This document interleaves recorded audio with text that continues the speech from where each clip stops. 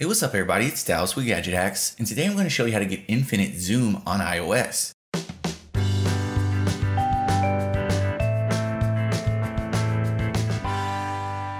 Now the Photos app on iOS usually has an artificial zoom limit, meaning you can pinch to zoom up to a certain degree, but after that the picture snaps back to its preset maximum zoom level.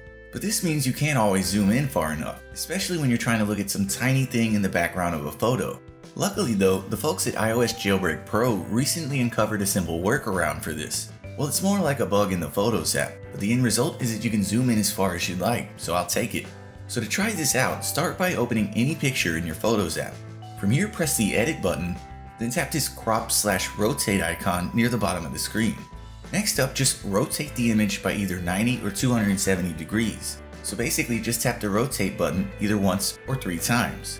Once you're finished there, just press done and you'll be ready to try out infinite zoom. So while you're still viewing this rotated image, just pinch to zoom to your heart's content. You can keep zooming in indefinitely and that artificial limit won't kick you back out. One thing to note though is that if you leave the Photos app and come back to try this again, the artificial zoom limit would be back. If that happens though, just rotate the image again and you'll get infinite zoom right back. But for more tips and tricks like this, be sure to check out my article over on gadgethacks.com. And as always, we'd appreciate it if you would like and comment on this video and subscribe to our channel. So we'll see you again next time folks, but until then, happy gadget hacking.